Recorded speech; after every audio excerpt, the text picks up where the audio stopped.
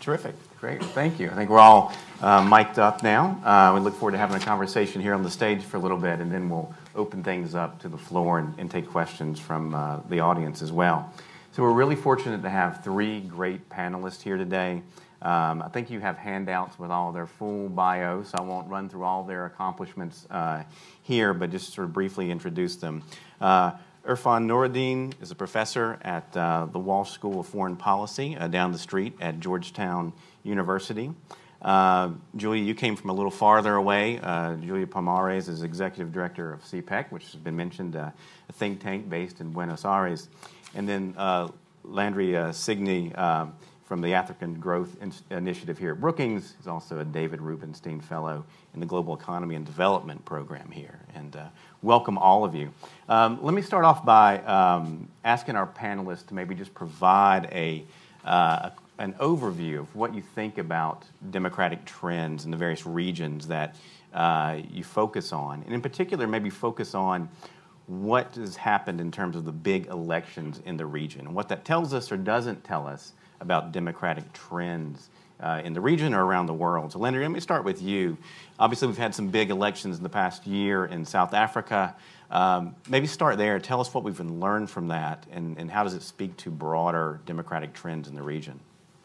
Thank you very much for the question. I would first like to thank Sebastian for organizing such a timely event on a critical topic.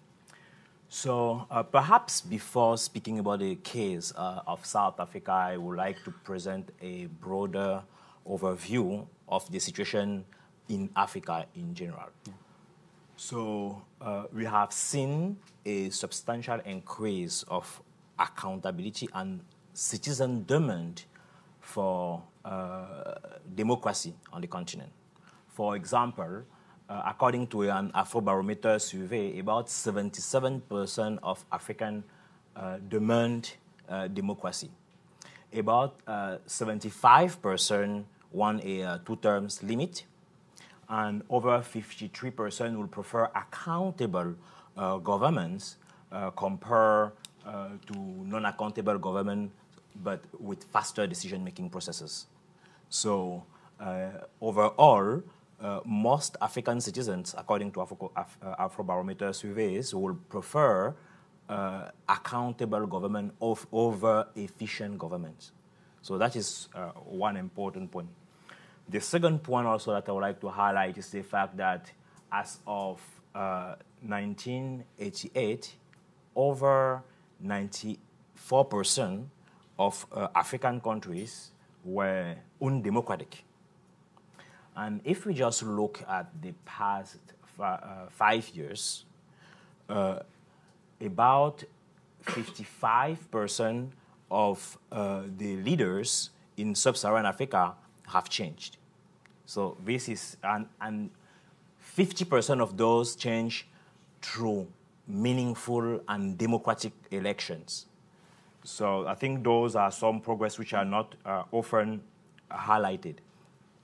So of course, I may be discussing, so that demand for democracy is driven also by accountability. If you take, for example, the imperative of vertical accountability. So which means free, fair, transparent, and meaningful elections. So the selection of leadership through those criteria, of course, requiring a minimal level of political rights, civil liberties, among order. Countries such as South Africa, Benin, Sao Tome and Principe, Lesotho, Liberia, or Sierra Leone have came to a change of leadership through free and fair election, to a quality vertical accountability. When we discuss horizontal accountability, which means checks and balances, if you look, the case of South Africa will be telling. Zuma had to resign given the corruption scandal. As a matter of fact, elections were organized in May, and the ANC received its lowest score with a little bit over 57%. We have also seen a substantial decrease of the Democratic Alliance which was elected, which received only 20.8% of the vote, where we have seen a substantial increase of extremist political parties. For example, EFF, the Economic Freedom Front, won 10.8%, up from 6.4%. Or the Freedom Front Plus also won 2.4%. So we are seeing the increase of extremist political party. Now, of course, in the case of South Africa, we have a few challenges, especially the question of governance with corruption, the ESCOM scandal, but we also have the question of human capital, job creation, among other. Over 27% of the population doesn't have a quality job, let alone the level of education, among other challenges. We can also speak about women's rights. During the World Economic Forum that I attended on Africa in September, so many protesters came to contest the way women are treated, violence against women. So this is the case of South Africa. Now, if I discuss a little bit also in Nigeria, elections were delayed due to violence. We had conflicts, of course, you have Boko Haram, but also the conflict between herdsmen and farmers. And the case of Nigeria is where the incumbent won is quite telling because, as you know, Nigeria is the largest African economy and has numerous challenges. Of course, Boko Haram, you have extreme poverty. So according to some of the estimates by my colleague and leader, Homi Karasi here, so Nigeria is hosting the highest proportion of extreme poor people. And we have also the separatist movement in the Biafra region, among other factors. More than 94 million of people in Nigeria live under below poverty line, extreme poverty line. So, having said that, despite the challenges, we have seen changes in countries such as Zimbabwe, although the departure of Mugabe had left the room to another, not more accountable leader. And perhaps let me highlight a positive development in the case of Kenya, for example, where the Supreme Court had to cancel the elections, although the incumbent was supposed to have won. So I think overall those are some of the trends that we have. I am not certain, although in individual conversation, including some leader will tend to reject the question of democracies and accountability, taking for illustration cases such as Rwanda or Ethiopia, which are economic outperformers per some of the indicators. There is still a clear demand for democracy in Africa, and this is growing, at least according to Afrobarometer surveys. Yeah. Great. Thank you. Well, Julia, you've had some interesting developments in Argentina of late, right? There's been elections there. There have been contested elections recently in Bolivia, a lot of upheaval in Chile. You know, start off where you want, but give us a sense of what's happening in Latin America and how can we make sense of it? I will first start by thanking Sebastian and Homi for having the opportunity of organizing and working on this together. Thank you very much.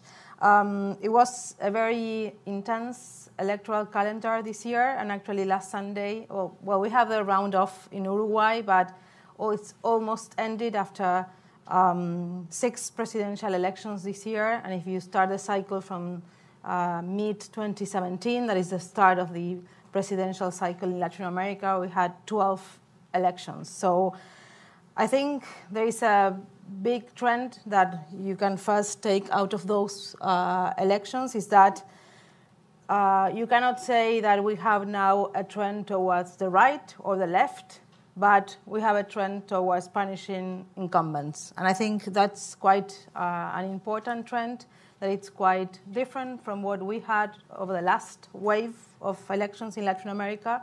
We used to have longer electoral cycles, and we start having shorter, or at least this seems to be the start of a shorter electoral cycle, where the electorate, and especially the middle class, are angry, discontent because of the slow economic performance, and starts punishing incumbents. We had, except for Bolivia, Venezuela, and Honduras, with a lot of problems in those elections, irregularities, changes in the constitution. In those three countries, incumbents were re-elected, but it's very, very different what is going on from the other countries.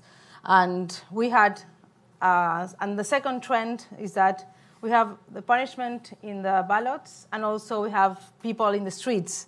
At other times in history, I think we tend to go for one or the other. Now we have the two together, and I think that it's a novelty of these days, especially after what you were saying. The Chile, probably Chile is the most surprising situation, because it's I think it's quite different from other countries in Latin America. Chile is very paradigmatic in many ways in the economic growth, in the stability of democracy, in the rule of law, improvements over the return to democracy. The Chilean case, I think, deserves some separate attention.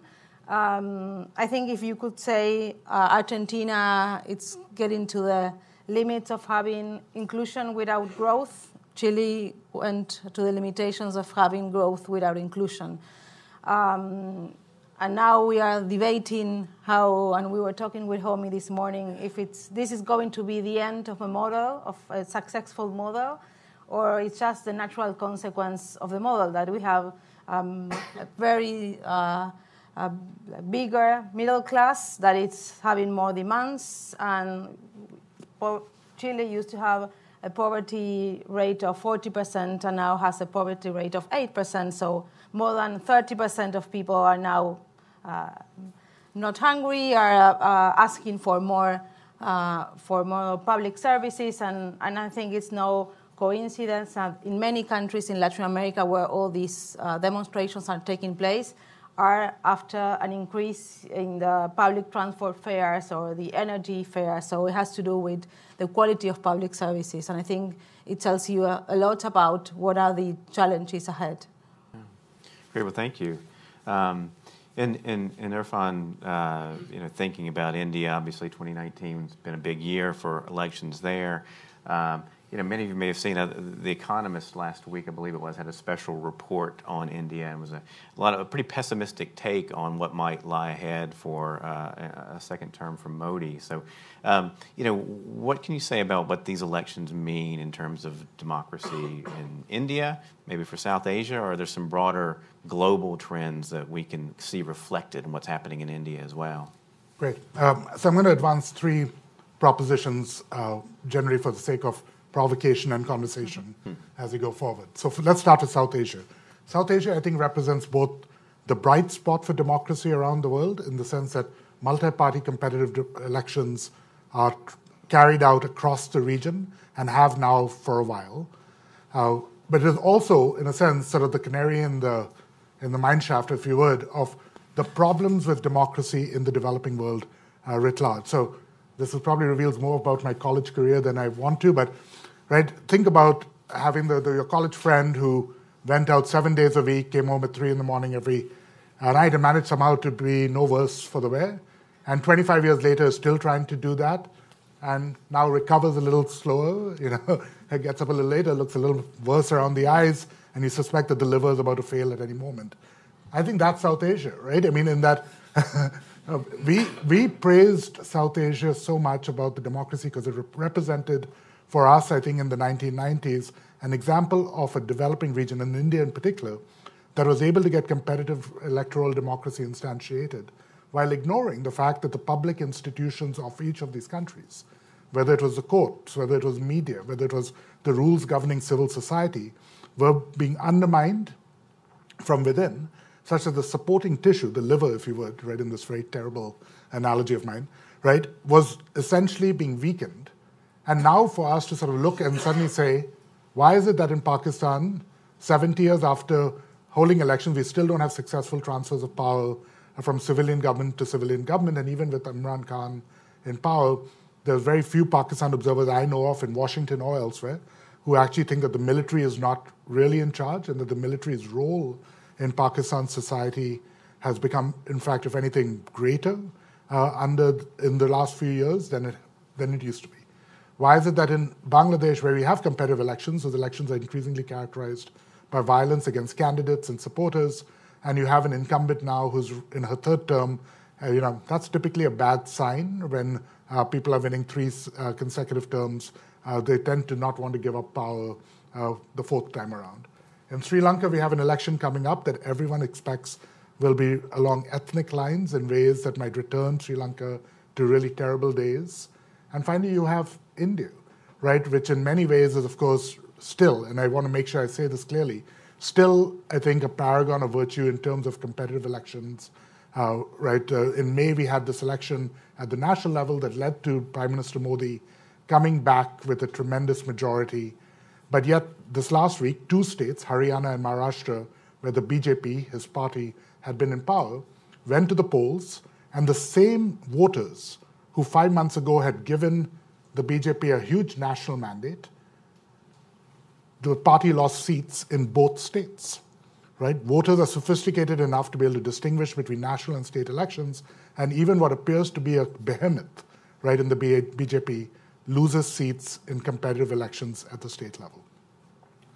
So the Economist, right, berating Mr. Modi is sort of interesting because in 2014, Modi was their poster child. He was what was going to bring economic reform, the Gujarat model, and we very conveniently ignored the fact that until 3 months before Modi was elected in 2014, he was on a no-visa list for the United States. I mean, we had the potential that a prime minister of India would have been denied a US visa for the previous 10 years because of his alleged complicity in anti-Muslim riots in the state for which he was chief minister. And then he wins. The Economist puts him on the cover. President Obama embraces him, right, walks him around the MLK Memorial, etc., which is all fine. That's diplomacy. But the notion that we should suddenly be surprised that 5 years later, anti-minority prejudice is on the rise, that Hindu majoritarianism is on the rise, that the media is being cracked down against, that civil society suggests to me a failure of memory that is pretty unconscionable when we come to analysis. So just to wrap this up, I think this is true then of the developing world writ large, and maybe, like I said, for provocation and conversation. I wrote a book a couple of years ago with Tom Flores and George Mason called Elections in Hard Times, where we analyzed every competitive national election, and competitive very broadly understood, right? There were more than 2 parties that were allowed to compete. It didn't have to be a fair election, it didn't have to be a free election, but there were at least 2 parties allowed to be on the ballot. And we analyzed every election since 1945. It's available on Amazon in case you're looking for Christmas gifts for friends and family. Right? But what is true across the developing world is that we have undermined the ability for incumbents to run for elections on the basis of the kinds of things we know are good for democracy, programmatic appeals based on policy platforms, etc. Right? These are states that are largely bankrupt, that are impoverished in terms of their fiscal space, that are recovering from violent conflicts domestically, and what the democracy promotion industry has done has gone out and say, hold a competitive election as quickly as you can, right? And let's hope it all goes really well, right? We'll send a couple of monitors. We'll advise you on how to set up your electronic voting machines, how to get voter rolls going. And guess what? In the intervening 5 years after the monitors have left and before they come back for the next election, these are governments that are looking around and they don't have a budget with which to build schools. They don't have budgets with which to build infrastructure. They're laden with structural adjustment programs from the IMF and others that push fiscal austerity. They become members of the WTO and have to cut trade taxes, which is the one thing developing countries know how to collect. When governments don't have the money to spend on big public policies, but still have to win an election, they use other tactics. They use patronage to their kinship groups. They give out pork, as it were. And when that fails, they harass, they intimidate, and when all of that fails, they steal elections outright. In other words, maybe we should be thinking really not about whether or not, I mean, then this research is fabulous, so this is not a criticism of that, but not in the sense whether individual citizens in these poor countries around the world trying to figure out what democracy means are committed or not, or whether or not the elections are free and clear, but whether or not the rules of the game in the international system have been rigged against any possibility of success for the consolidation of democracy in the developing world. So I don't know whether that's a complete Halloween, like it's really, really pessimistic, or maybe, for the sake of optimism, that what we know worked in the developed world is that it was the consolidation of states, it was state building that preceded democratization. What we're doing in the developing world by necessity is trying to build states at the same time that we build democracies. That's what we've got to do. I'm okay with that. But we need to think about how to support them in doing that, how to actually take the development part of democracy and development as seriously as we do the democracy part, or I think we set them up for failure. Thank you. Yeah. Well, you highlight some important ways that state building, the institutions play in making sure that democracies are healthy, right? Another type of institution that is widely viewed as being important to the success of a democracy, right, are political parties, right? And in various parts of the world, party systems have been in upheaval. Certainly, if you look at Europe, some of the traditional parties have fallen away, new parties have arisen, party systems have fractionalized and things like that. What role, and I'll stick with you, Irfan, for just a moment, then, in thinking about the institutional mix that a democracy needs, what role do political parties play? What do we know about the health of political parties in South Asia? And then, generally, where are political parties at in either encouraging or not encouraging democratization in emerging nations? One of the canonical works in political science is a book from 1968 by Sam Huntington. Those of us who follow democracy know him maybe for the book he wrote in 91 called The Third Wave of Democratization. But in 68, he wrote a book called The Political Order of Changing Societies, in which he argued, quite controversially for the time, that the introduction of democracy in a lot of these newly decolonized countries was going to cause chaos, because essentially people were going to come in the streets and they were not going to have avenues by which to represent their views, to channel those in ways that were peaceful and productive for democracy. So when I see that high support for direct democracy in your slides, I channel Huntington and say that's not a good sign, right? That in fact representative party-based democracy, which is Huntington's analysis, is really what has kept countries like India, the strong Congress party in its early years after independence, essentially on a democratic track. So I guess that's my way of saying I think parties are critical. I don't think we can think about democracy without strong political parties and party-based competition. And by that measure, I think this is another place where we need to be concerned. In South Asia, we have parties that have turned into personalist vehicles. I mean, in India, it's a bit of a joke as to the number of parties that contest any national election, thousands upon thousands. The average number of parties in every district in the parliamentary elections is over 10. Right? It's the same exact electoral system as America's, right? It's a first past the post, whoever gets a plurality wins. In America, that has resulted in 2 parties competing in every election. In India, there's 10 different parties in every district, because each party becomes a vehicle for me, right? It's my party, it's for me, and then it'll be for my wife, and then it'll be for my son, and then it'll be for my son's wife, and we'll hand it down over generations. That means that the basis for party loyalty, right, becomes much more personal than it does ideological and programmatic. And I think one of the things that we need to challenge ourselves on is that ideology kind of got a bad rap in the 90s and 2000s. We wanted these pragmatic technocrats who would go make good policy. But ideology is what binds parties, and parties are what support democracy. And so maybe we have to think about what kinds of ideology are we comfortable with as we go out and support and build parties in the developing world. Landry, you referenced, I think, in South Africa, sort of lower vote shares for ANC, maybe compared to what they used to get. There's, as I understand it, been some divisions within the DA, the biggest opposition party in South Africa in recent months. What do you say about the health of democracies and the health of political parties in Africa? Are there any trends we can talk about? Do you see the same problem with parties becoming too personalized around individual leaders, or what's your assessment? As a matter of fact, parties have parties have always been overly personalized on the continent. We are seeing now an increase or a multiplication of political party. And you highlighted a very important point, the lack of programmatic political parties, and mostly ethnically motivated or ideologically motivated. So those are some of the trends that we have on the continent. In fact, we are in countries such as Benin, for example, leadership change occur with an outsider. So we often see outsider coming. So unless we have a more institutionalized political party in a given country, or a variety of political parties, I think African democracies will remain quite unstable. Now, coming back to one of the points that you mentioned about the relation between state building and democracy, I think I've conducted a study at the Stanford Center on Democracy, Development, and the Rule of Law, and looking at Africa as an experiment. There's no clear connection between what should come first, whether it's a strong state, whether it's economic development or democracy.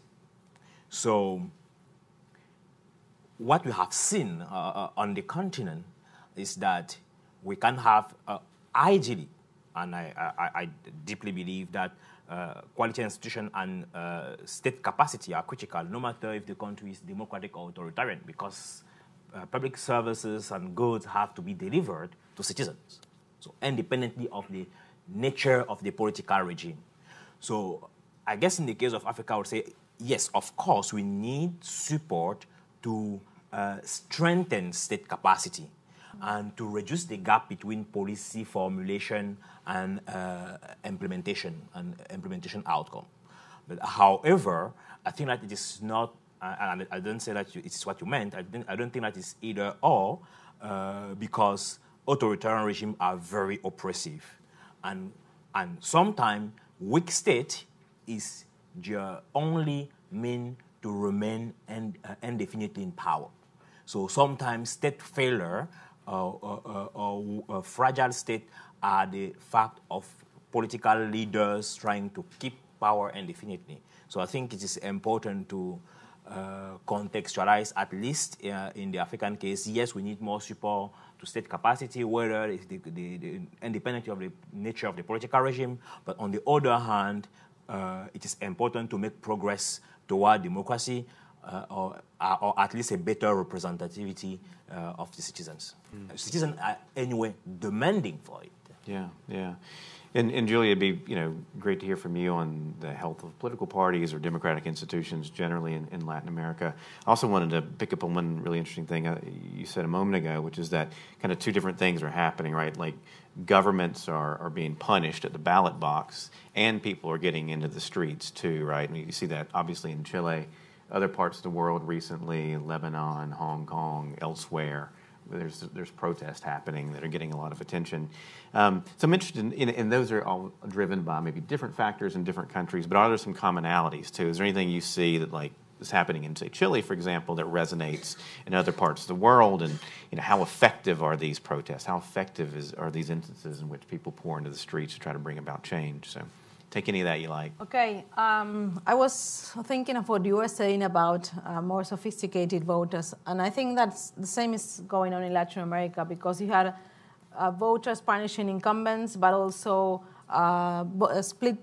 doing more split ticket voting and having minority governments in Congress. So voters are getting much more sophisticated, and to put it quite provocatively, political parties are not getting that sophisticated in a way. So we have an imbalance there, where political parties and the ways in which representation is being channeled is not being up to the task. And I think that what we are discussing in Chile is that we have now electoral participation in Chile at 45%, almost half of what is electoral participation in Argentina, for example. So low levels of people are going to the ballot, and also we are having political parties that look to be quite unrooted from society. So I think there is a problem in political representation. And so when you have moments of economic growth, well, probably that is not that important. But when you are facing deep problems as we are facing now or starting to face, now you need better representation. So that would be my first thought about that. And I think the other one is about this kind of impressive thing that we are seeing kind of as Homi was saying this morning, collective action. So there's not coordination for climate change of governments, but there's coordination of people in the streets that they all go to the streets at the same time in different places. So what can we tell about that? I think it's probably too early to tell, so I won't take the risk of saying how that is taking place. We know that social media and it's obviously playing a part, but I think that there is quite evident that Latin America is facing all over the rest of the world the problems of coordination. So we're not having help from outside. Problems, very personalistic leaders in the most important countries discussing on Twitter. So there is a problem in the international order, and people in Latin America are starting to feel that they're a bit fell behind. So I think that there's probably some diffusion and replication of social demonstrations that is taking place, and at least in Argentina and in Uruguay, we are seeing what is going on in Chile, and we start thinking, well, maybe this is also important to take into account that something similar can happen soon. So I think there is an interesting trend to look at how this coordination take place, and how even if it's not coordination, but at least this diffusion and transmission from one country to another one. Yeah, yeah. And it's interesting to think about sort of a sophistication gap, you kind of mentioned, right, between the voters on the one hand and these ossified political parties, and on another hand, and political parties being unable maybe to keep up with some of the changes happening in society and happening politically. One of which is, go ahead. Yeah. I think there is something to take into account that I forgot, is that we had an increase in middle classes in Latin America that by about, I think, 50% from 2003 to 2009. In just 6 years, according to a World Bank report, the amount of middle class people in Latin America has expanded very, very strongly. So I think that is obviously part of the equation. We have more and more people that they have a job, but they spend 2 hours to get to their job on a very bad public transport. They have problems sending their kids to public schools because they have very low quality, so they struggle to get a private school. They have problems with their health insurance because the hospital in their village is not of a good quality. So you have a better income, but that doesn't mean that you have a better well-being in all the other dimensions. And I think that is part of the problem now. Their expectations have risen. Yes. Yeah.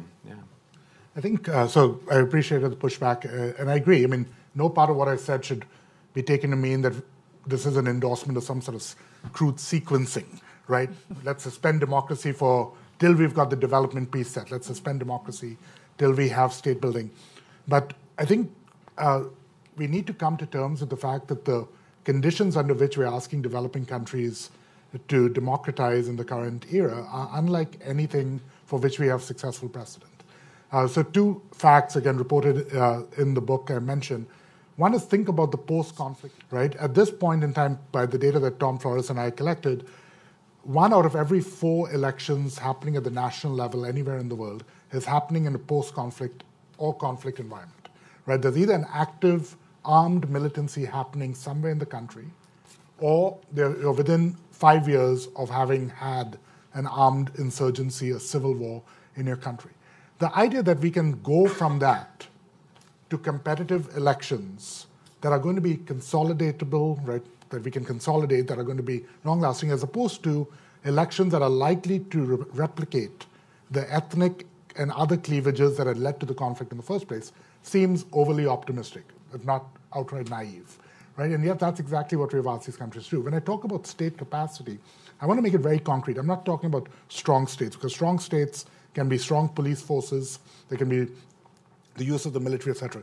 I want to think about fiscal capacity, right? So again, these data are not perfect because we don't do a great job as a development community in being able to get a great access to tax data, but to the best of our ability, we collected tax data, we normalized them, we corrected for currency fluctuations, for interest rates, etc., right? So take that for what it's worth. By 2010, the average OECD country, including the United States, has an average per capita tax revenue approximating $10,000, right? Between $8,000 and $10,000. This is 10 years ago. The average country in sub-Saharan Africa had a tax per capita revenue of $150. In Sierra Leone, and again, these data are spotty, they're not perfect, but in Sierra Leone, by our calculations, if you start from when the civil war begins to the current period, the average tax revenues that the state was collecting and reporting was $1. Okay?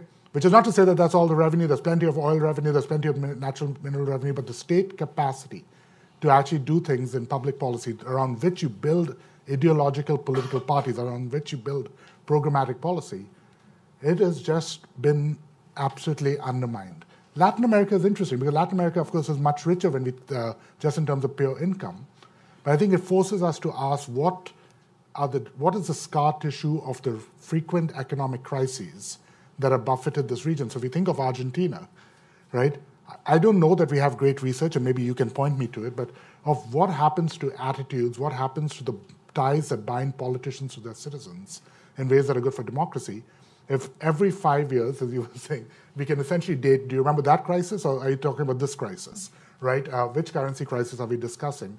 And the idea that citizens can experience these major shocks to their day-to-day life without it having an effect on how they think about the people who represent them, the parties that claim to have had their best interests, just again seems to me pretty atheoretical in ways that then lead us to be surprised when all of a sudden it appears that citizens are not enamored by some theoretical notion of competitive democracy. Why should they be? So I do agree, but let's put in context the fact that without accountability, you will still have corruption. For example, when conducting some research, like there's a capacity problem in terms of tax collection, but there's also a corruption aspect. In some countries that I will not necessarily name, the tax general manager or director can offer a break of up to 30% to any taxpayer. The minister himself can offer a tax break of up to 80%. Now, what happened? Why don't we have enough resources? So yes, I do agree that we have a challenge of capacity, but even with the actual capacity, what is the gap between the actual capacity and the outcome of what is collected? And I think part of what explains the underperformance is, of course, corruption and the limited rule of law, what I like to call rule by law. Sometimes you have clear rules, but leaders will be applying them to some and not other. Will be applying them with rigor to their opponent and not to their friend.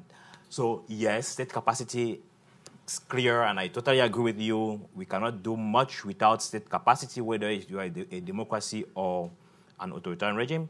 However, if you don't have a certain form of accountability, even with state capacity, government will extract resources and direct them to their personal account versus serving public good.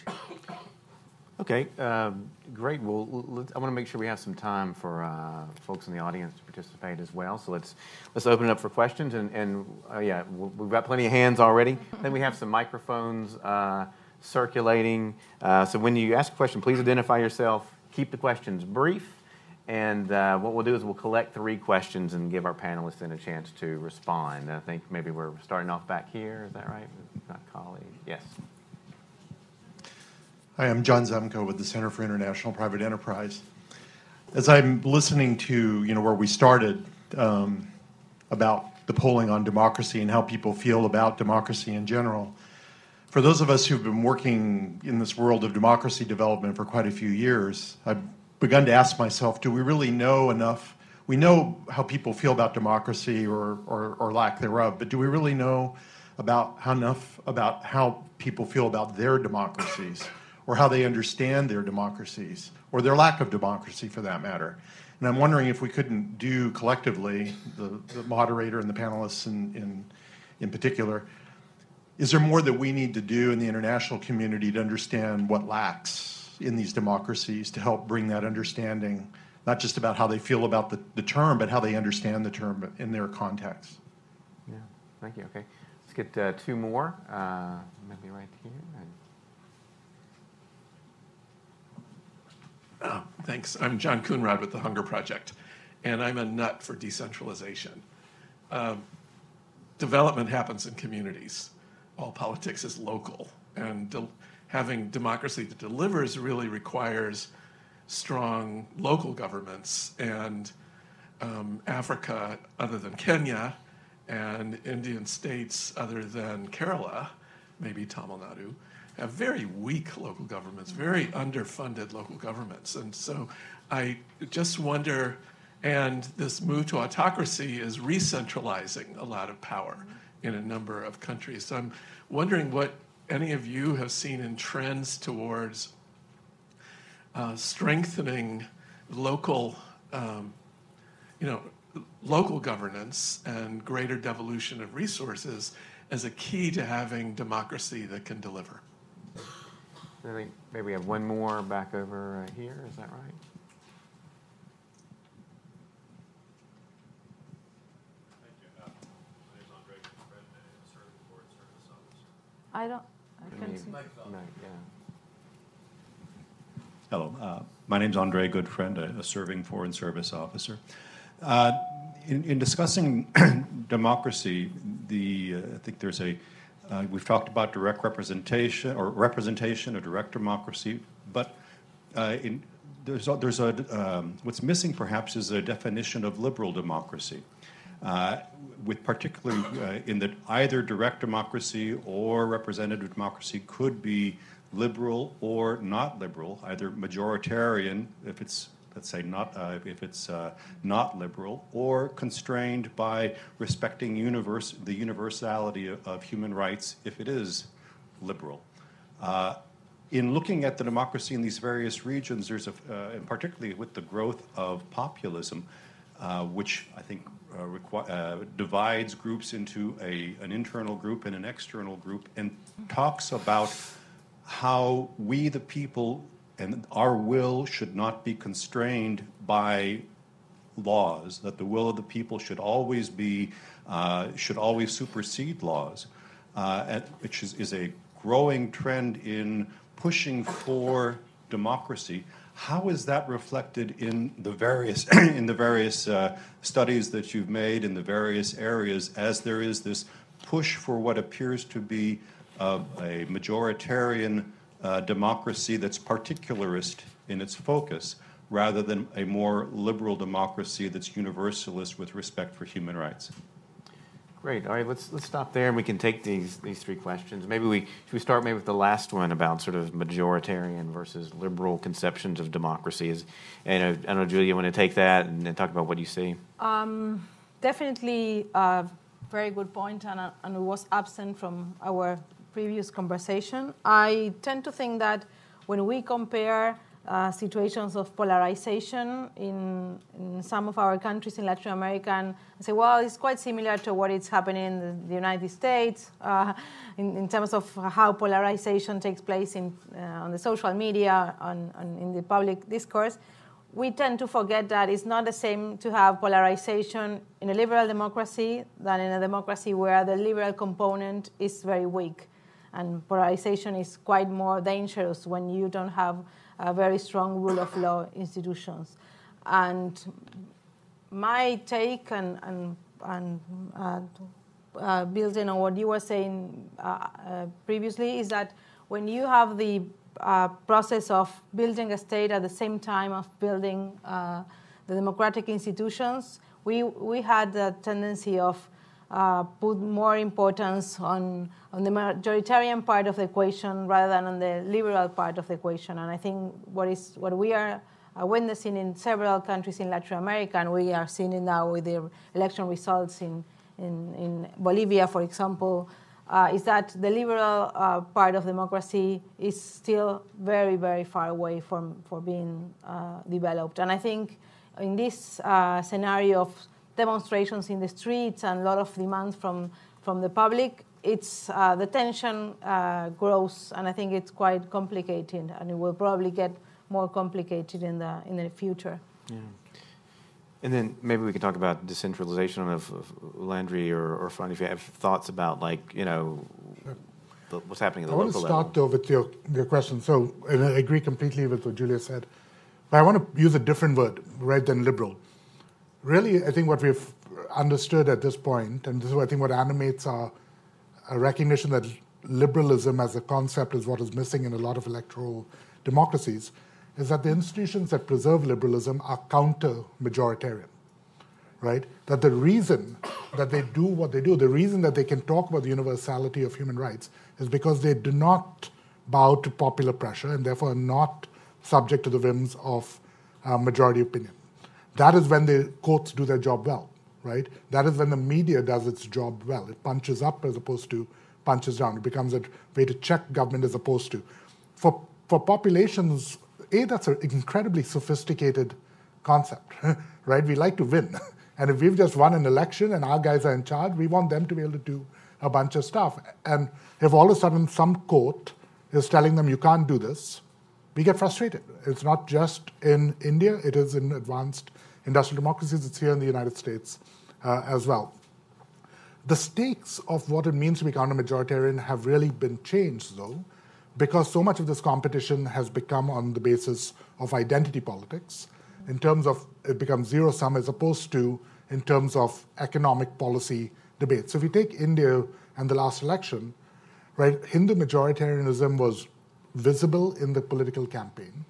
That is both because the party had a particular campaign strategy, but also because on economic issues, there is very little daylight between the major parties, right? The signature policy achievement of the current government, what is called the Goods and Services Tax, or GST, right, was developed by the previous government, right? And I can go down a list of 6 to 8 major initiatives that have literally just been named. I mean, they changed the acronym to include a different leader as opposed to the old leader in what they did. They don't disagree about cash transfers, they just disagree about how large the cash transfers would be, right? So, but when you're debating issues as to what the role of minorities, what is the identity of the nation, then there's zero sum. And then when the courts intervene, right, it becomes, the stakes are just a great deal higher. And so I think we want to think about counter-majoritarianism. I think the devolution, your point, so is a very good one. And Anjali Bolkin, who's a professor at Georgia Tech, has written a book about, essentially about, I think it's called Democracy from Below, but essentially arguing that and has collected a global data set on decentralization reforms and the democratization of decentral. In India, we've seen, actually, I think we're going to see a stripping away of panchayat level powers by the current government. And so, which is, I think, troubling for public service delivery and last mile delivery. But it's also the case that we have had this philosophy in India where the local elections are not partisan elections. You contrast that to the United States where, the joke is that all the way down to the dog catcher, there's a party ID. And there is something about learning party loyalty. So I guess maybe what I want to say is that the language of polarization has a dangerous slippery slope to arguing that we should not care about party labels, that those are problematic. We should all be some sort of notion of independence. We go for the best policy, we go for the best ideas. When in fact, parties, right, partisan polarization is what makes democracy work, as long as what they're organized around are things that are not easily construed as zero-sum, right, and that don't involve people as much as they involve ideas and the share of a budget, So different way of thinking about it. So just quickly, electoral versus liberal democracy. I think in most of the African countries, we have what I like to call, including democratic countries, hyper-presidentialism. So which means that we have elections, they may be free, fair, meaningful, but once elected, the leader may rule almost like in an authoritarian country. And this is partly explained by the weak horizontal accountability. So I have just published a book chapter on horizontal accountability and the challenge to democratic development in Africa. So that is one of the telling parts. Most of the presidents can do almost anything and they will not face the rigor or either the constitutional code or of the parliament. So a policy option could be to really empower and increase the autonomy of institutions such as parliament, Supreme Court, the judiciary in general.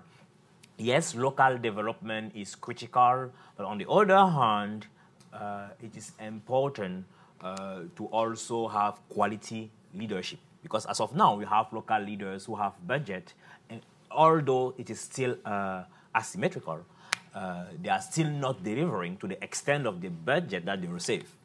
So we can also have a reproduction of the national dysfunctioning at the local level. So it's really important to build quality institution and capacity at the local level and not just expect that by decentralizing we'll automatically have better outcomes. And finally, what people understand about democracy, I think that in some of the Afrobarometer surveys, I was shocked to see that in some of the authoritarian countries, more than half of the population were thinking that they were in a democracy. Yep. So, so which means that education remain and political socialization remain critical. Yeah, that's the thing we've seen in our surveys as well, is that, let's say, people support free expression, but they define it very differently in different parts of the world, right? So some of them, what these principles mean sometimes really varies around the world. Okay, let's get maybe 3 more questions. Yes, if we can get one, maybe you, and then you, sir, and maybe one more in the back. Andres Ortega from Elcano Institute in Spain. I'm here visiting fellow at the CSIS for some weeks. Just a question, leaving aside China, no? Do you think in your areas or in your countries, new technologies, especially IT technologies, have empowered more society and the people, or the government and the state? Great, thank you. Okay, let's get 2 more. I think the gentleman over here. Good morning. My name is Julian Goldstein. I'm a junior international affairs major at Howard University, also a writer with Political Review on campus. With respect to development and coupling that with democracy, I believe a source in the World Bank in about 2017-18 had cited that about 7 out of 10 of the world's fastest growing economies were all within the continent of Africa, partly tied to and related to investment from Chinese stakeholders. Could you discuss, particularly you, sir, on how when you talk about ideological trends within and shifting investment into the continent, as well as how the CFA franc plays a major consequence in lack of development throughout the Western region? Is there anyone else have a question they want to add? Yes. Yeah. Hi, my name is Laura. I work at IREX. And my question is actually for Julia. What do you see the trends in the region are related to freedom of the press vis-a-vis the role of the press in the democratic process? Thank you. Great. All right. Julia, you want to just start off with the last one here? Okay, the last one, and also I would like to say something about Andres. I will start with the new technologies. I definitely think that they are reshaping politics, at least in Latin America. and you were talking about local governments and devolution, and part of the local reaction is taking place on the social media. So I think all this debate about the role of local governments now is much more influenced by social media and new technologies, and actually more than probably national politics. We have people sending messages on WhatsApp about the services that are not working in their village, and there is a lot of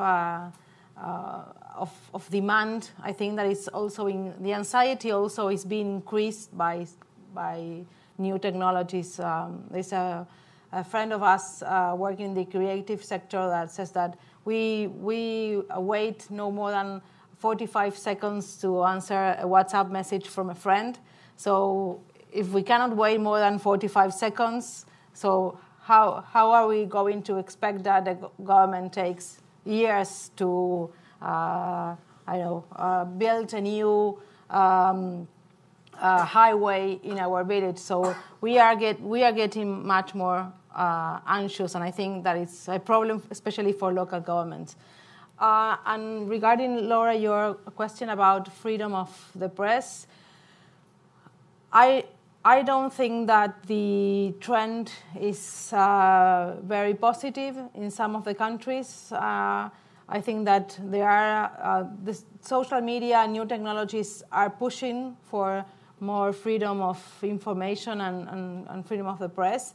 But because many of the media outlets are being purchased and are owned by governments, there is still part of the deficit in the rule of law and liberal democracy, I think, has to do with the role of press, and especially with the cases of corruption that we haven't talked about corruption, but definitely it's still a very important problem in Latin America, and it's something that is also triggers demands when you are facing a bad economic situation. So I think that we have to keep looking at these trends very closely for the next years. Then, Leonard, there was a question about China and Africa, if you want to respond. The Chinese presence in Africa, and I think we hosted the president of Guinea recently, and his point was he's open to capital coming from any country. So competition is healthy. I think the challenge is what African leaders do with those resources, or the type of deal that they negotiate. Are they negotiating deals to serve the public goods, or are they negotiating bad deals to enrich themselves? I think that is probably one of the challenges. So yes, Africa fast economic performance. You have seen the African Continental Free Trade Area, which was adopted last year, came into force this year, and country will start trading next year as of July. So definitively, new technologies are contributing also to the fast economic performance. Before, in the late 90s, New York City had more mobile phone subscribers than Africa, and now Africa has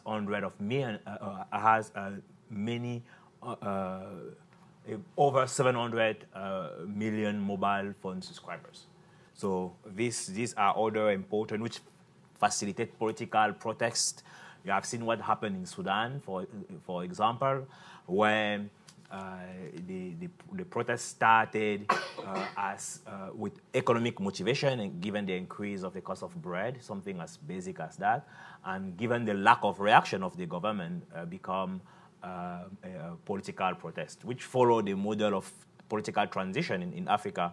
And by the way, we have a political transition tracker at the Africa Growth Initiative, so you can look at it on our website, where since independence we have been monitoring leadership change on the continent. Related to France and CFA, of course, we have had many challenges in the past few years. But what is more important is the alternative proposed by African leaders.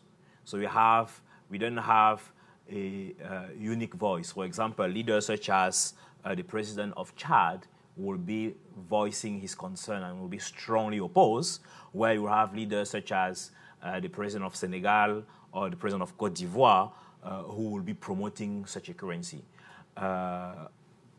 It is critical for any country to control its monetary policy. So that is a matter of fact. Now, what are leaders doing to organize an appropriate transition? I think that will remain a question of concern. And if I want to give you a chance to weigh in on the question about technology, Sure. you know, how is it impacting things in India or South Asia?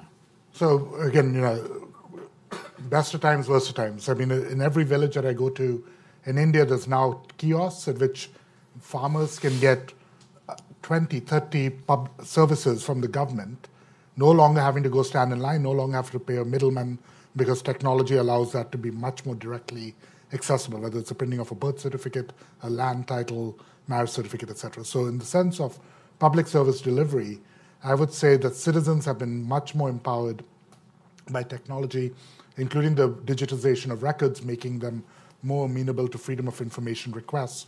In India, we call it the right to information, RTI, as well. So those, I think, are the positive and, you know, quite obvious. We are, in a sense, because of the communications, and WhatsApp has been in the news quite a bit, and Facebook, because of the role of disinformation in South Asia. I mean, literally the WhatsApp changes to the number of people you can forward a message to in one go. It's now limited to 5 people at a time, right? It was made in response to the Indian elections, where mass WhatsApps were being sent to spread rumors that were being linked to the onset of violence, riots against minority communities, etc. So how to regulate that information landscape means that the technology companies are so far ahead of the governments that have to deal with them that we either get very ham-handed approaches or we get pretty imperfect kind of ones.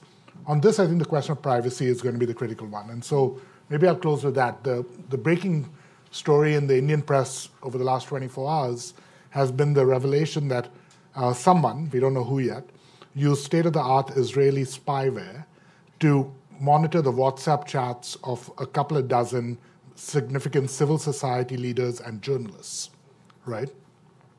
Apparently, this is extremely state-of-the-art. I mean, the supposition or the allegation is that the government has something to do with this, right? But in a world in which, right, so much of this is being done over WhatsApp, so much is being done electronically, the ability of governments to monitor journalists and to constrain free speech is something that I think we're going to have to keep an eye on, because that technology is evolving so rapidly, both in terms of our ability to be a little hidden from government, to organize on social media, but also government's response to that is to find new surveillance technologies. So in that sense, we're in a brave new world, right? But it's not undeniable that technology has both brought governments much closer to people in terms of service delivery, while maybe having some deleterious effects on the quality of information, the quality of conversations, and the polarization of society. Similarly, Facebook has just announced that they suspended 3 account networks, which were linked to, I think, over 200 accounts and 1 million people, influencing or interfering in domestic politics in Africa, including supporting parties, candidates, or promoting special interest, and linked to a Russian financier. So technology could technology represents both a unique opportunity to advance democratic development, but also can pose a risk if countries do not take the appropriate policy measures to prevent such disinformation and manipulations. Okay, well, we're almost out of time. Let me just ask real super brief answers from our panelists. Yeah. We've talked a little bit about the year that's behind us now. What are you going to be looking for in 2020 in terms of the indicators that tell us something about the health of democracy in the regions that you're focusing on? Like, what should we be looking for in the coming year and paying attention to? We'll start with you, Irfan. What should we look for in India? The most immediate is this election that's coming in Sri Lanka. And I think we got to keep an eye on it. There's a real concern that this, as I said, is going to be fought on pretty significant ethnic lines. There's a number of ruling families, right, who have multiple members. There's some 12 candidates running for president, 3 from the same family. So this doesn't bode well. We should keep an eye on that. And I want to just make sure we mention Afghanistan, right? As a South Asianist, I'll be a little imperial and we'll claim Afghanistan as South Asia. That's how it is at the Atlantic Council, where I also have an affiliation. But what's happened in Afghanistan is sad, right? I mean, well, this election both represents the incredible bravery and commitment to democracy of the Afghan people. I'm not sure I would have gone and voted, given the risks to voting that are there, but a low turnout and now a set of results that have been delayed significantly in a way that's going to undermine the legitimacy of the results one way or the other. And so I think those are the 2 that I would ask all of you to pay attention to. Great. Jill, what about Latin America? There is no election to see because they are almost over. So now we are going to have to take attention of how this new cycle evolves. I will say 2 things that we need to pay more attention. One is the impact of the lack of regulation of platform economies and the impact on the labor market. I think it's something, we have many people now in Latin America working as independent workers for these platforms, and it's part of a very different type of an informal economy in Latin America. I think that is going to impact on democracy and on attitudes toward democracy.